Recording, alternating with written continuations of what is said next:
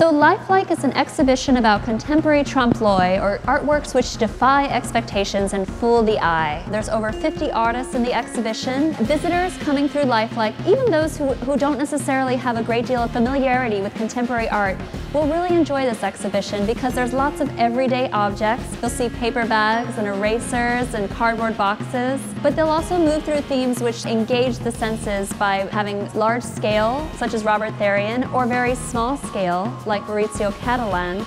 So one of the highlights of Lifelike is Keith Edmire's Bremen Town, or actually a detail of Bremen Town. The whole piece is actually a full reconstruction of his parents' home.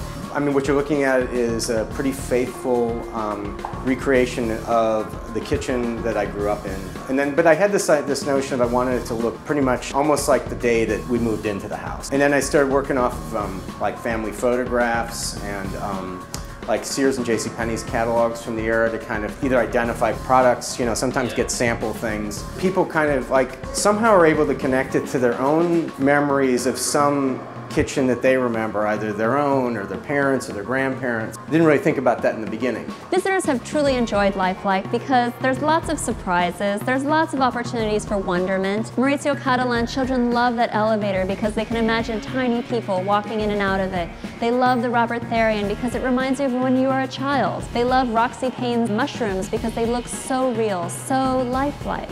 People like it because it's things they know in everyday life, but slightly different, slightly new, not what they expect.